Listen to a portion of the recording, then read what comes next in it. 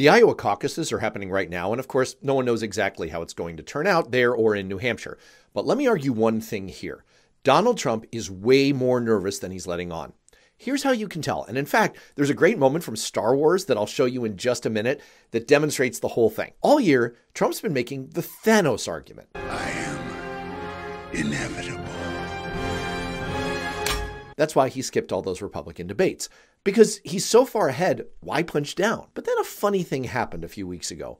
Trump suddenly started running ads against Nikki Haley. With just weeks to go until the New Hampshire primary, the Trump campaign is now going after GOP rival Nikki Haley. This marks the first time Trump's campaign has gone after Haley in an effort to blunt her rising popularity, as polls show her gaining on Trump. So much for inevitability.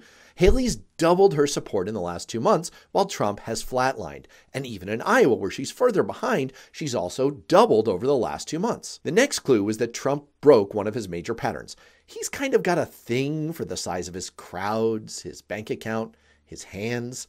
He referred to my hands. If they're small, something else must be small. I guarantee you there's no problem. I guarantee it. It's weird. And all year, Trump's been bragging about the size of his polling leads. And then, all of a sudden, Trump kind of started contradicting himself in the same breath. Guess who's actually skeptical of polls showing Trump with giant, insurmountable leads?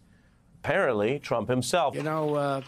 Just don't go by the polls. It seemed to be dawning on him that maybe the polling wasn't quite what he'd been selling, a fact that Nikki Haley's campaign helpfully compiled into this summary. I mean, against the Republicans, we're up 60 points, 60.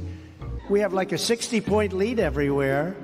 Great polls just out, leading by 40, 50, and even 60 points. They can't beat me. They're 50, 60 points down. But the real kicker was slipped into a Politico story a few days ago with this quote from Trump's top advisor to reporters. "A win is a win, but anything over 12 points, I think, is a great night." If he's not worried, why is his campaign lowering expectations? Well, because of the spread. Maybe they won't win by 12 points. Now, I know what you're thinking, and you're right. Campaigns always try to lower expectations. And that's what gets us to the Star Wars moment. Analyze their attack, sir, and there is a danger. Should I have your ship standing by? Evacuate? In our moment of triumph? I think you overestimate their chances. Make no mistake, if Trump really felt the same overconfidence as Grand Moff Tarkin, he wouldn't be spending money he desperately needs for his legal defense and admitting that he doesn't actually believe the polls. He's being asked, should we have your ship standing by? And he's saying, yes. Why?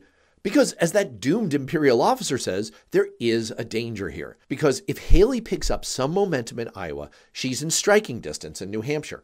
After that, she's got her home state of South Carolina. And yes, I know that Super Tuesday on March 5th has 15 races that are largely stacked against her. But she could get enough injection of donor money and press attention in the meantime to turn this into a slog. And she's going to have every incentive to do that because Trump's criminal trials are set to start at about the same time. And that alone could keep her in the game. So again, we don't know what the next few weeks holds. But don't buy the bluster from Trump. President Trump, are you worried about Nikki Haley gaining on you in New Hampshire? She doesn't have a chance. Because in his mind, he's picturing this.